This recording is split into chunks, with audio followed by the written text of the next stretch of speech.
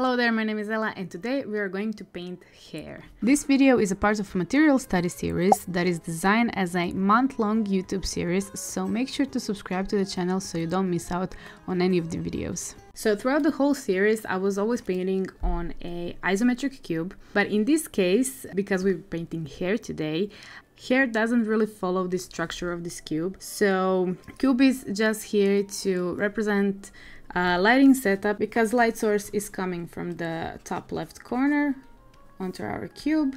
So this part is going to be the lightest, this part is going to be slightly in shadows, and the right part is going to be completely in shadows.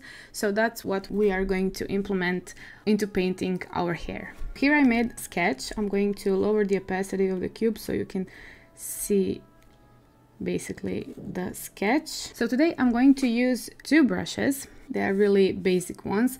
First one is hard round pressure opacity and second one is soft round pressure opacity. Those two brushes usually come with Photoshop and I believe with most of the painting softwares. I like to use this hard round pressure opacity because when we paint with this brush, it actually builds up and create that volume, as you can see like in these parts. But throughout the whole series I was actually only using those two brushes, so but for hair this one is just perfect. Second, what I like to recommend, you can use and feel free to download free brushes. You can really find a lot of free brushes out there, and ones that I recommend are from Paintable Academy, free hair brushes. So I have them right here, and as you can see those brushes are pre-made for painting hair. As you can see, they're really made for painting hair and adding that volume and a lot of little hairs. Feel free to use them, but if you don't have them and you don't wanna download them for some reason, I will show you how to do with only those two brushes, basic brushes from the Photoshop. So I lowered the opacity of the cube, but I'm actually going to group those two and lower the opacity of the sketch also. Then on a new layer underneath that group, I'm gonna name that group sketch. So I'm going to use a lasso tool, this one. I'm going to select and place my base color.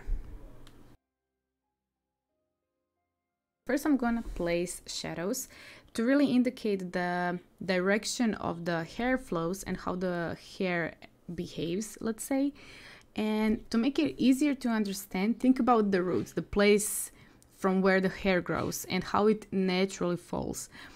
So in that way it is easier to understand how to place shadows now and highlights later. So make a new layer, and by pressing Alt on the keyboard you'll see these little arrows, which means clip mask, and we're gonna just clip it. What that basically means, when we want to paint something inside this shape, it only stays inside this shape. So I can paint right here, but as you can see, because this layer is clipped, it will only appear inside this shape.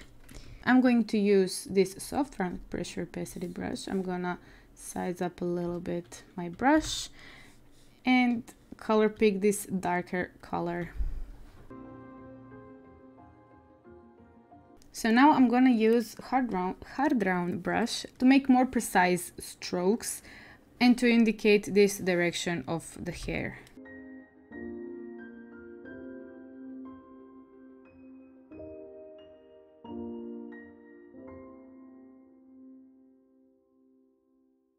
Our hair flows in different directions, so it goes like straight down, it goes to the right, like every stroke is pretty much in its own flow. The only, let's say, complicated thing right here is to make that hair flow. So that is why placing shadows now and highlights later is the most important thing to create that volume and flow of the hair. So just continue to work on those shadows and build up to create that illusion of flow and volume. Don't think too much because hair is really unpredictable and every stroke and every hair is basically really random. And by the way, please know that this is my way of painting hair, and this is something that I came to conclusions when I was studying hair. I was trying to really simplify the whole process to make it more understandable to other people, but there's definitely a lot of techniques, a lot of different ways of painting hair. Right now I want to add a little bit more color because at this point it looks really pale, so that's why I'm gonna color pick this a little bit more saturated color that I have prepared, and maybe with soft front brush just slightly add it to some parts.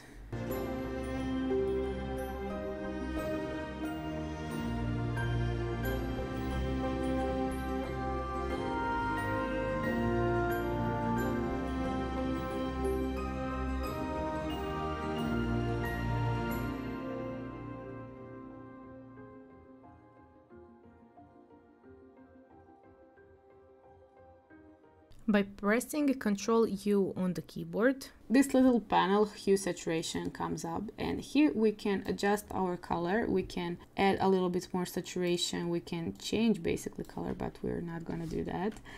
And we can add lightness or make it even more darker, so that's what I'm gonna adjust a little bit, just a little bit more.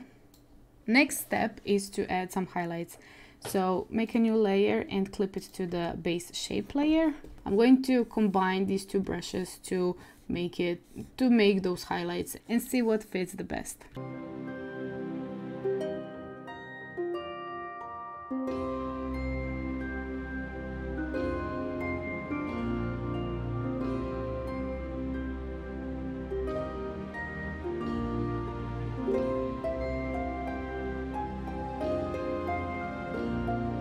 So this layer is going to be our mixed layer. And here we're gonna blend those highlights and shadows, adjust the colors, and start painting more details.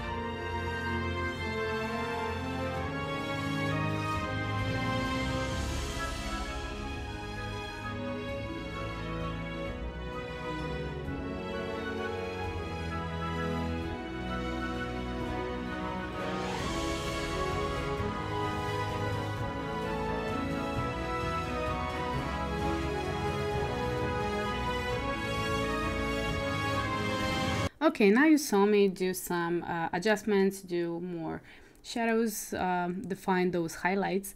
What I want to show you, what I also did, is to make this mask. And by using that tool, we can really make different shapes. And even though if we don't like it later on, we can go back and fix them. And I'm gonna demonstrate and explain exactly how. So if you wanna mask a shape and that layer, click this icon right here. So when you click that, I'm just gonna demonstrate on this layer, you'll see this little square will pop up, and that's actually our mask. Make sure to stay on this white part and not on the base shape layer. And by using a brush and color black, we can erase some parts of our shape or shape it or whatever you want to call it. But if you want to bring it back and you want to work on that shape later on, you can use white and bring back those parts that you erased. For example, right here, I think this part should be more visible, like so. Okay, moving on. So what I basically made are some shadows, highlights, and then defined shadows and highlights together. At this stage, feel free to use hairbrushes, but if you're not feeling like using hairbrushes and you wanna strictly work with those two brushes, we're gonna do that. Okay, now let's add some details. I'm gonna stay on this layer because on this layer we are only just building up all of the volume and dynamics. So I'm just gonna stay on that layer. I'm gonna work on these parts and just to add a little bit more depth and shadows on this part of the hair.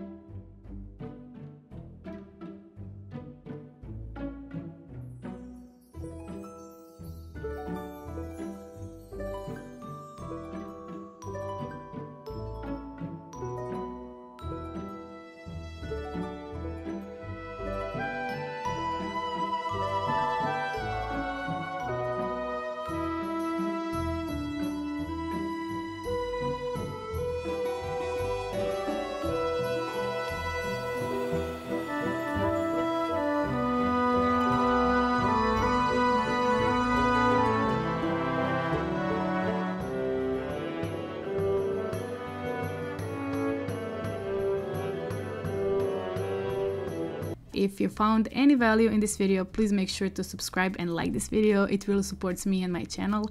Make sure to check out my Ko-fi page for some free downloadables, as well as my full updates on the whole studies. Everything will be linked down below.